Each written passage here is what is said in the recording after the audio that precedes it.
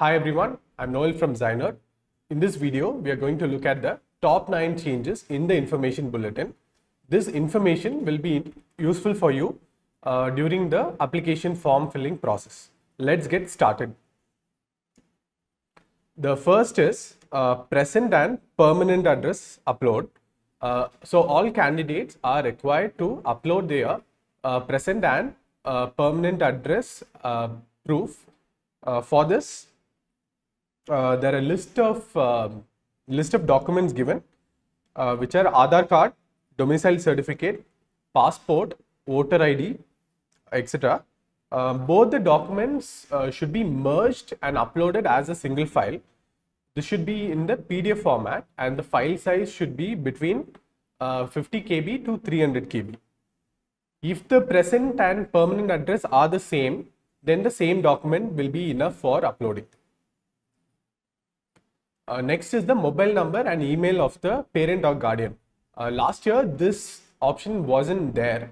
So this year, there is an option for you to upload the parent or guardian's mobile number and email ID. This is mandatory because a copy of the confirmation page and the final scorecard will be sent to this number and email ID. Next is the date change for category certificates. In this, if you look at it, for general EWS category, the certificate should be issued on or after 1st April 2022 is the date which is given for this year. Last year, it was 1st Jan of the last year, right? So there is a change in the date. So for the 2023 application form, make sure you note this date. For OBC NCL category also, there is a change in the date, and it is on or after 1st April 2022, which is last year. For SC/ST category, there is also a change in the date.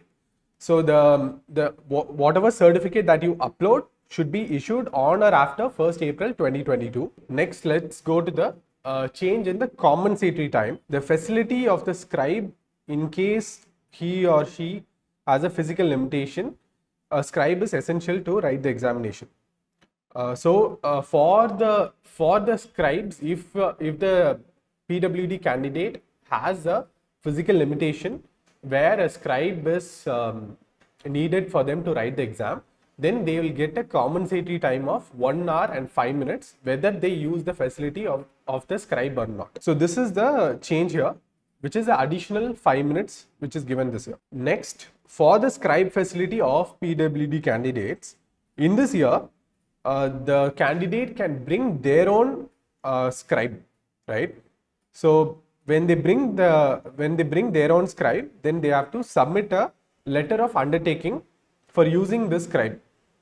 This format is given in the appendix 12. So a format for this is given in the appendix, which the PWD candidate has to fill up if they want to bring their own scribe. So it is also noted that the scribe may be provided by the NTA if requested in the online application form. So in case you don't have a scribe that you can bring for the examination, then when filling up the application form, request for a scribe, there is an option in the application form where you can request for a scribe, and NTA will provide a scribe for you. There is a change in the number of choice for the examination city. So if you look at the last year information bulletin, 4 cities were given for you to select.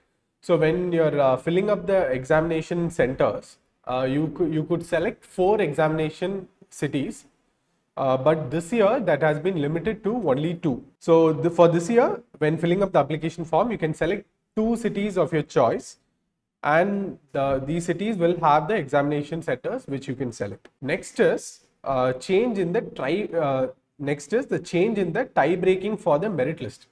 So after the NEET exam, after the results are published, the merit list will be displayed on the website. In this merit list, there are some criteria in the information bulletin which are given.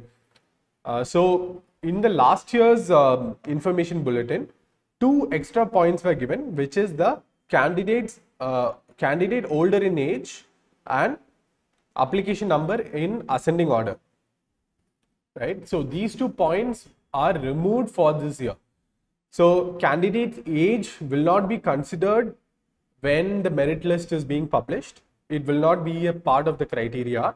And also the application number. So who fills the application first, right? So that will also not be considered when preparing the merit list. So for SC and ST candidates, a new declaration form has been given for this year. So please, so all the SC and ST candidates, please take a look at this declaration form. In case you don't have the SC or ST certificate, you can fill the declaration form instead and submit in the application form. So finally, there is a point for Jammu and Kashmir and Ladakh candidates.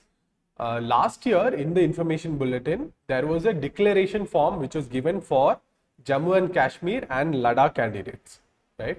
So in this year, the declaration form has been removed, and they have said, if you look at the second paragraph, it said that the candidates from the Union Territory of Jammu and Kashmir and Ladakh will be permitted to take admission in the private medical dental colleges, private or deemed university, and also they will be eligible for the 15% of all India quota, right? So all the quotas have been mentioned, and the candidates from the Union Territory can participate just like other states. There is no differentiation for this year.